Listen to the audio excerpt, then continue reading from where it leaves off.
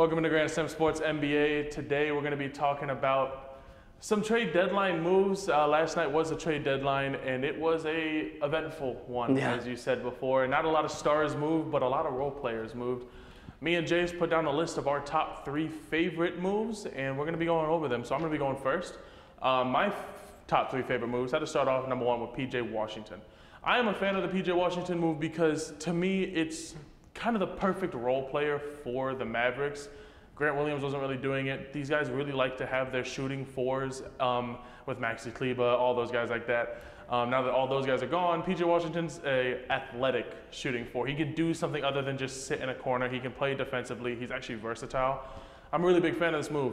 As well, Bogdanovich, I know I'm a massive fan of this move. I think that it kind of spreads them out a little bit more, gives them that shooting that they do not have. Sadly, they sent Quentin Grimes to the.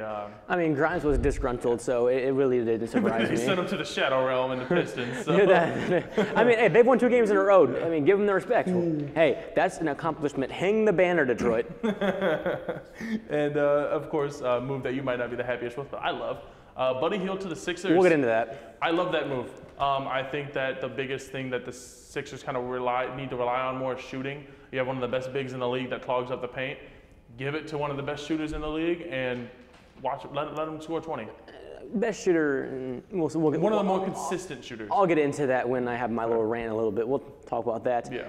But my 3 favorites, I'll begin with, once again, Bogdanovich. I mean, going from Detroit to New York, that's a great move for him personally, but also a great move for the Knicks. Like you said, it gets them that shooter that they really needed alongside Brunson and Hart and all those players there. The Knicks, they have a squad now. They also got Alec Burks in this trade. So it's 2 really good players that they got, 2 good role players that they got that can really fill in those gaps that the Knicks had before the deadline.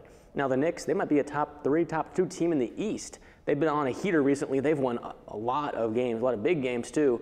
And I know Indiana plays them, I think, tomorrow, so in New York too, so we're going to get torched probably, but that's all right. But the other ones, I like Gordon Hayward going from Charlotte to OKC. The Hornets, they kind of just sold the house at this point. They kind of gave up. I don't blame them. The Hornets have nothing going for them. They haven't had anything going for them. Ball can't stay healthy. I mean, they just have no good players that can stick around. I mean, Hayward, he's a great player still, not as good as he was back in his Utah days, or even when he was with, I think, Boston for a little bit, right? After that injury he had with Boston. But he's still a great player, and I think OKC, this is the right move, getting a veteran wing for your squad that could really use some extra depth on this OKC squad, because they have the players there with Shea, with Giddey, with Holmgren, and the other ones they got. They have the squad there, so getting a veteran in to kind of lead those young players, perfect fit for the Thunder, in my opinion. The other one, I like Monte Morris, going from the Pistons to Minnesota. So 2 Pistons in my list, because he's one of the more reliable backup point guards in this league. He just came back from injury. He was 6 games with Detroit as the backup point guard behind Cade Cunningham, and now he's going behind Anthony Edwards, I think. Is he the point guard, shooting guard kind of for Minnesota, give or take, but he's going to be the backup point guard in Minnesota. He's one of the most reliable ones that has some of the least turnovers in the NBA at that backup point guard position.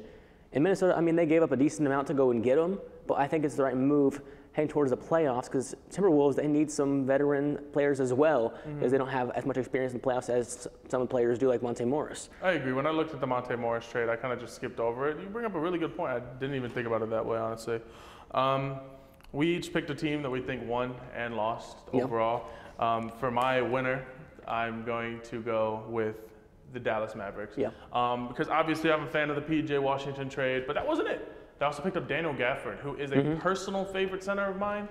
It's a very random personal favorite, but he's a phenomenal rim protector. He's great on the screen and roll. He's consistent in the inside. Exactly what they need alongside Derek Lively. They actually have a real big, someone that can actually do something. And obviously not a top guy, but he was cheap. And he's come from the Wizards. He's the best you're going to get in this deadline. I think that's it's an ambitious move. What about you, winner? The New York Knicks, I was talking about it a little bit with Bogdanovich. Obviously, as a Pacer fan, I really dislike the Knicks, but I genuinely think they can make a run maybe even to the finals with the squad they have. Brunson is a top-tier point guard in this league. I still think he's behind Halliburton, don't get me wrong. Oh, yeah, for sure. I mean, that's one of the top arguments right now is Brunson versus Halliburton, but I'll kind of talk about that later. Yeah. But they have a real squad. I think this is the most hype the Knicks have gotten in years. Honestly, I'm not a Knicks hater. I personally like the Knicks. I think personally that this is a team that can make some serious damage if they. Absolutely. I mean, the amount of media attention they're getting right now, obviously they usually get a lot of attention, but they're getting way more than they have recently. Lakers type attention. But I'm going to go into my loser. This is the third year in a row they didn't make a deal at the deadline. What are they doing? Because they don't know. That's the thing. The Bulls, they don't know what they're doing.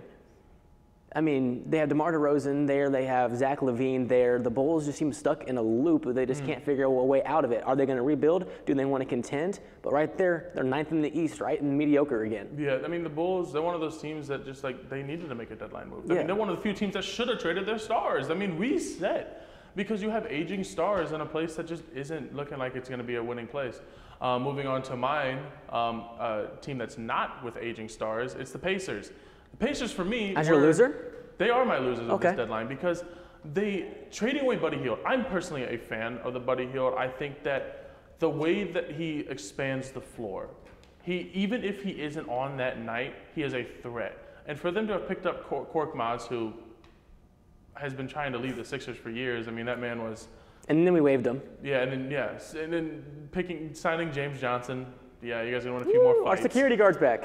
It's just the moves that the Pacers made didn't make any sense. They felt like moves for the sake of moves. They felt like they were trying to be aggressive, but they just didn't make moves that I personally am a fan of. Now, obviously, you're a Pacers fan. You might have a different view on this, but personally, for me, not a fan of it. See, I knew, so we'll go into my little time here to rant about what the Pacers did because I have no clue what they're doing. Yeah. We knew the Pacers were going to be, very active at the trade deadline. They already were getting Pascal Siakam. That was a great move in my opinion. That was one of the best moves we made ever on I think our history probably. But then we go and make these little moves that make almost no sense. Yep. We knew Buddy Hield wanted out. We knew that since the offseason when we gave him permission to go seek a trade out.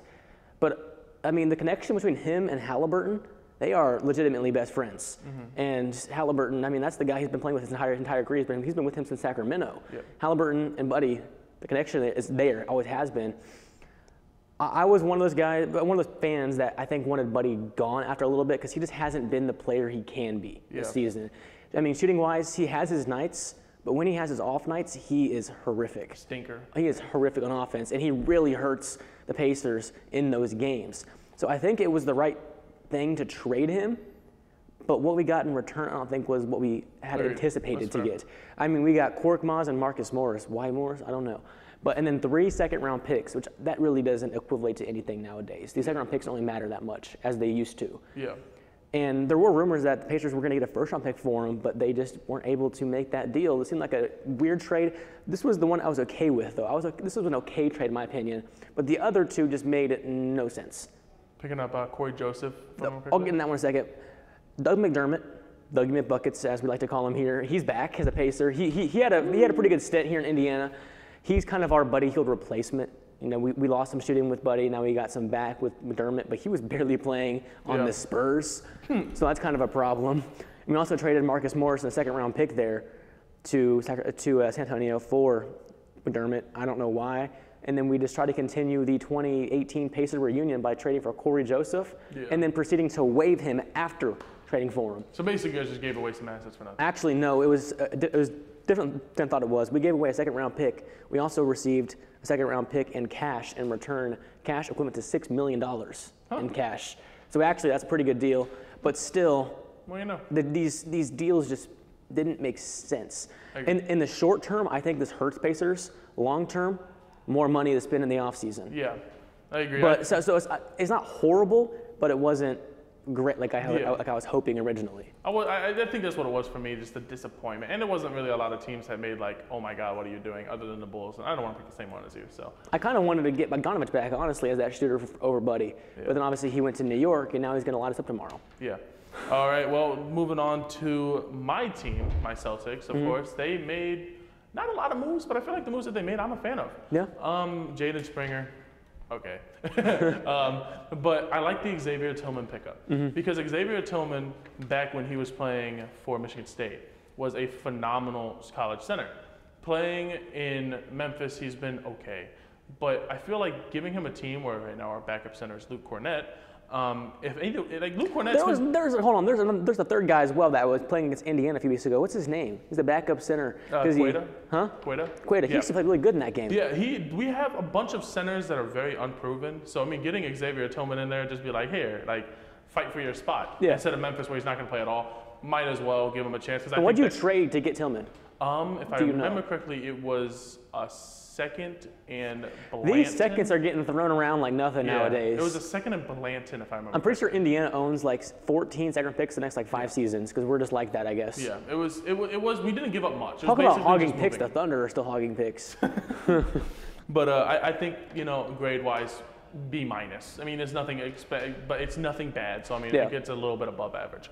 But this coming up soon, All-Star Saturday. Next weekend. They just announced who's going to be in all of the competitions. So we're gonna have to cut out a part, probably the All-Star part. You want to cut out the All-Star part or the bottom? It's going to be 8 minutes left in the second. What time is it? we said 22:25. Yes, I did. I said it for 25. Yeah, we only have 8 minutes and 30 minutes. No, listen. I know we have NBA, no soccer at all. That's fine. Okay, all right, that's all we need. Okay. Just restart the All-Star segment from there. We'll go. Sounds good. We'll just cut that out. Okay. And we'll just cut this out. Just pause that thing and just start that. Okay.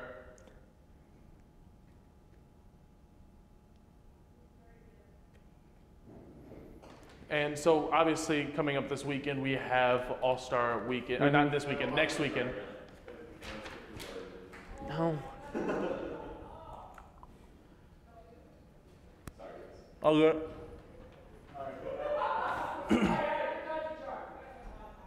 Sam, I'm going to shoot you.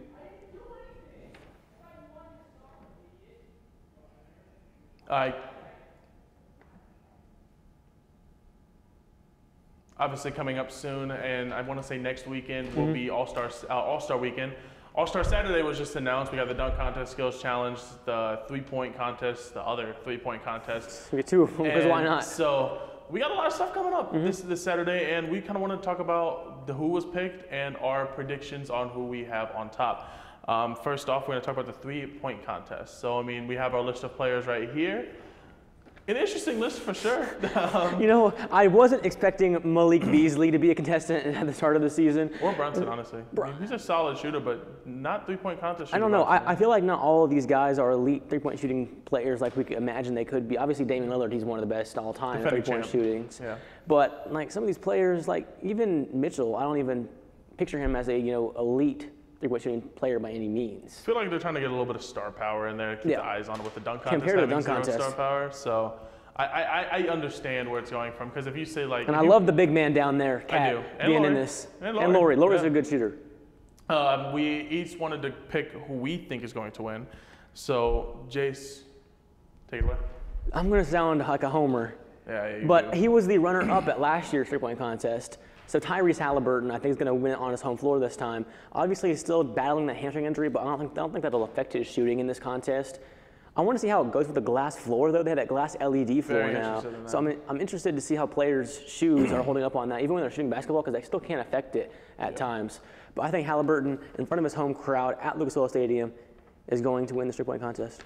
For my pick, I'm going to go with Ice Trigger Trae Young. I personally think he's the best pure shooter in this list. I think that the way that he has a quick release, he's a phenomenal shooter. He's relatively consistent when he wants to be, if he's taking smart shots. And this is the definition of smart shots, is practice jump shots. I think that Trae Young comes out on top of this one, personally. My underdog, though, is Malik Beasley. Imagine he wins that. Malik Beasley, hey. Imagine Malik Beasley winning a three-point contest in 2024. That is a... I mean, I have nothing but respect for Malik Beasley. He's a phenomenal player. Yeah. Just definitely was an odd pick. Yeah. Sorry, I'm having troubles. Breathe, you're good. Moving on to the dunk contest. This is an interesting group of players. The dunk hunt has lost its way. We need a new challenge. Since the Aaron Gordon and who was the other one? Zach LaVine. Thank you, Zach LaVine. Since those dunk contests, it's just lost its way. Obviously, last year it kind of got revitalized with Mac McClung winning it. Obviously, he's back. I mean, that dude. No one expected him to go out there and do the dunks he did. I mean, but then like you see him, and then you see another G League player and Obi Toppin's brother Jacob Toppin. I don't even know what he can do. He's talented. He can fly. Jacob Toppin can fly. Mac McClung can fly. I mean, I think both of these guys. And then Jamie Jacques. Jaime Jacques. Jaime Jacques, ever say his name? I don't know. I'm not a very educated player on Jaime, but I do know that he's a phenomenal player. He's a phenomenal player. I just don't know what he can do dunking-wise. Jaylen Brown? Jaylen Brown is the definition of a tomahawk dunk at most, but please why is he in the dunk contest? I just genuinely, you see these three guys, and then you see Jaylen Brown. Star power, I guess. He's one of the only people that he's going to put the ball in his left hand and immediately lose it. Yeah, here's a dunk that'll get him a 10 out of 10 is dribbling left, but besides the point. We each picked our winner for this one. Who do you got? I'm gonna go ahead and give it to Toppin. I mean, I know what Obi can do on dunks. I kind of wish he was in it.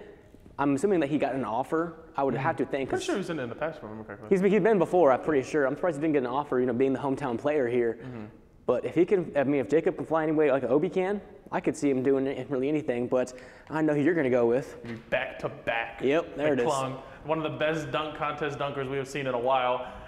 I mean, he does something different, and it's nice. He's on the Magic technically now, right? So he'll be wearing a Magic jersey during that game. Dude, I don't even know what he's on. He's on the Osceola Magic. So I'm assuming it's the G League Magic team. So I thought they were Lakeland, but they must have moved. I got no clue anymore. I got no clue.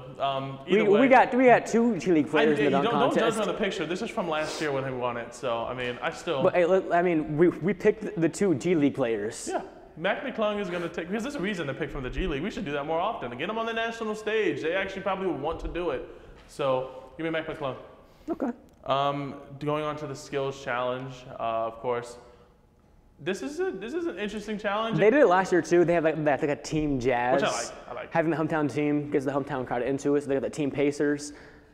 But I don't know about Miles Turner being in this. I don't know how he's gonna do this. But I mean, each one with our picks. And I think it was. I don't think we either picked Team Pacers. I think they're the worst of these three, the Team Pacers. I mean, Halliburton's going to be good. Matthew's going to be good. Turner is the one that I'm worried about in the skills challenge. I'm going to go with Team All Stars. I think they're the most talented in this bunch. We know Scotty Barnes and Maxey had a moment last year at the All-Star game. They had a moment last year at the All-Stars, whatever challenge was not. So I think them combined with Trae Young is going to be the elite squad. Team All-Stars for the win. You remember Scotty Barnes missing like 8 layups? I do remember that very vividly. That was hilarious. But Scotty Barnes, I mean, he's one of the funniest dudes in the league, Scotty Barnes, bro. I can't. I mean, there are some allegations about allegations, not in a bad way. Not bad allegations, but we gotta get, provide context. Yeah. It's not bad allegations. He's a special soul, but we love him so much. This is the franchise player for the Raptors, by the way. He's very talented. Oh, I love Scotty Barnes. Give me team top picks. Okay. I think Balo Pancaro, Anthony Edwards, and Victor Wembanyama. Isn't like a dunk in the skills challenge? We're gonna see Wemby jump from the 3-point line and dunk it because why not? The most athletic when it comes to being the most variety of skills. Yeah. Obviously, I mean, this is a pretty talented group, but I just after this, But hey, if Team Pacers win, that'd be crazy. Yeah, he'd be happy. But yeah, give me team top. I mean, this is like a consolation award at this point. I still wish we would have won the in-season tournament, but man, LeBron James, man. Moving on to the last of Saturday's event, the one I'm going to be tuning into, probably the only one I'm going to be tuning into. I'm not going to lie to you. The world might burn if Sabrina wins. Steph versus Sabrina. I personally think that this is an awful idea for Steph Curry. This is a horrible idea because it can only go wrong here for Steph. Exactly. If he loses this, that's not good. If he loses this, people are going to instantly be, it's rigged, it's blah, blah, blah. If Steph wins, it's going to be, oh, he beat a woman, it doesn't matter. However, from my point of view, I actually like this. From Steph's standpoint, it's an okay idea. I just don't know if they did the right thing. From Steph's standpoint, I would have said no because this is a lose-lose for him. But as a fan, I'm intrigued. No. Two of the best shooters in the world going head-to-head. Next year, we're going to see Caitlin Clark in this. Yeah, a little gender battle ain't hurt nobody when it comes to these kind of situations, and it's gonna get people talking. I mean, it's like I said, it's the only thing I'm gonna watch. I think they should do is have two different times they go. When Curry has to shoot from the women's ball in the women's arc, and she has to shoot with the men's ball in the men's arc. That would be interesting. Curry shooting a women's ball, because it is different. But I mean, he'd probably do better with the women's than the men's. Because, I mean, do better with the women's than she will with the men's because the hand sizes are. I get that. I'm very intrigued. I'm more just I don't know what's gonna happen. I'm not very educated on Sabrina. I don't watch WNBA. She's but I do probably know the that best she's shooter one of the in the best shooters WNBA. in the world. I don't think she's as good of a shooter as Caitlin Clark is in college. Yeah. But obviously they can't choose her because she's currently a college athlete. Genuinely think this is a pretty good idea.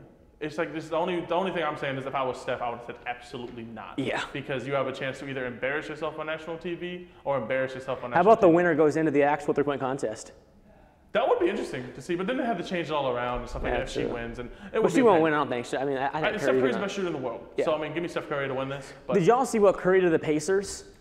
He had like 40. Will was at the game last night. My roommate was at the game last night. He came home, he was so sad. He went 6 for 6 in the first half from outside the arc, 8 for 9 at halftime, had 29 points at halftime. Finished with like 40 something like that. Curry torched Indiana. Yeah, that's Curry for you. One of the best players in the world still, despite the Warriors sucking.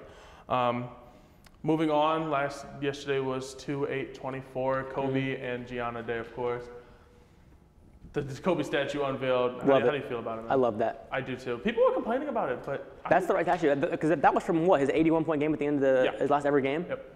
That's the perfect statue to, I think, show how much of an impact he had on this Lakers team in his career. That Kobe being celebrated and being on the date, obviously his daughter's number and then his 2 numbers. I think that it's a great nod having his wife come up there, and obviously, Kobe was an inspiration to so many people.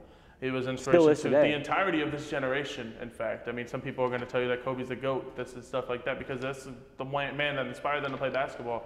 And I think a lot of people, every basketball fan, knows where they were the day that he passed away.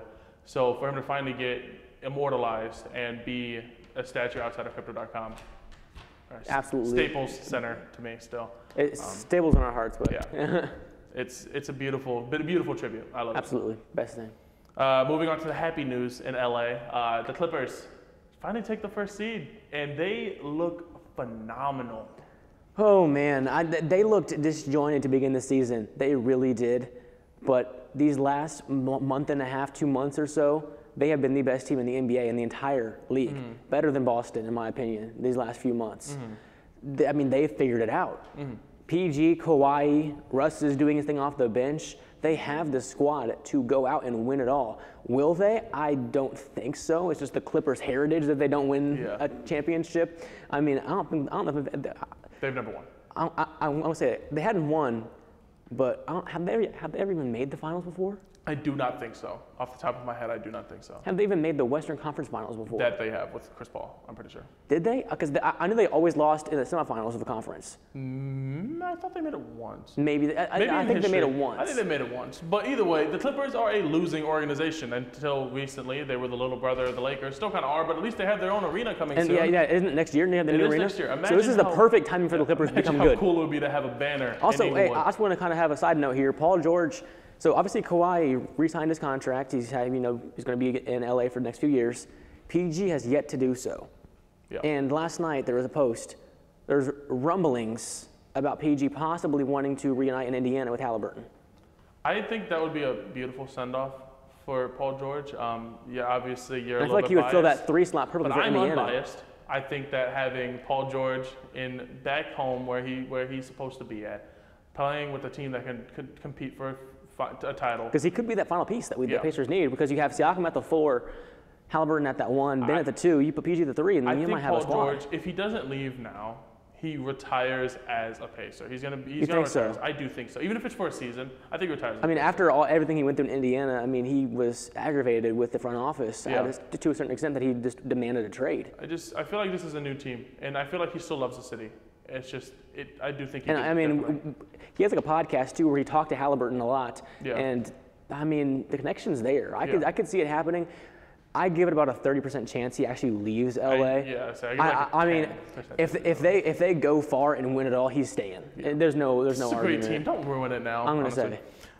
speaking of what I thought was going to be a solid team, well, not really. I remember being on last call, and I'm pretty sure me and you were on it. Maybe. It might have just been me. Yeah. I was telling them that the Magic are going to fall off. And the Magic Everyone are knew they having would. a magical run this Everyone offseason. knew they would. I mean, they have a much improved squad from what they've had these past few years. Obviously, Banchero is a superstar for the Magic. And they have the team to be a playoff play-in team, but that's about it right now. I mean, they had that great start to the season, but that's just all it was. Yeah. It was just, I think, a lucky start to the season. Yeah. They had a fairly easy schedule, and now that they've kind of come through some hardships, now they're back down to where they probably should be. Of a team that whenever things are sunshines and rainbowy and everything's happy, they're going to play good. But the second that things started getting dark, they started to struggle a little bit. I still think they can contest with a lot of teams in the Eastern Conference when it comes to playoff games. Yeah. I don't think they'll get past the first round. Yeah. And to all the people back in the day, I remember this was a massive debate whenever Banchero was drafted. It was between him, Chet, and Jabari. And I said Banchero was clear-cut number one. And people call me dumb. They're like, it should be Chet, it should be Jabari. I think that Paolo is proving that he is, as of right now, the best player from that So draft far, class. Yes. Obviously, Chet had that injury setback. He's proven that he's a pretty good player in OKC. Jabari has really never done much for Houston. Yeah, I definitely think that Banchero is the future of Orlando. 100%. Hopefully he doesn't become the next inline big man that goes to the Orlando. Lakers. Goes to the Lakers from Orlando. I swear if I see Banchero on the Lakers jersey at any point in his career, it's going to get wicked. But, it's going to get wicked. I personally, I'm a fan of this team. I think that this team, they can make moves in the future. And my friend Andrew would love to hear that because he has a massive lifelong Magic Real fan. quick before we close it out, it's about to be All-Star break. All-Star prediction for the finals. All-Star break prediction for the NBA Finals. Your winner and your loser. NBA Finals, give me Celtics winning it. And honestly, give me the Clippers. Go making it in. Celtics versus Well, Clippers. I don't want to be the same as you, man. Give me New York, the Knicks, and the Thunder. Let's get wicked, like you said. Let's get real spicy. No. I'm going to go Knicks, Clippers. Clippers win it. All right. Well, that's going to be all today from Grand Slam. Thank you guys for tuning in, and we'll see you all next week.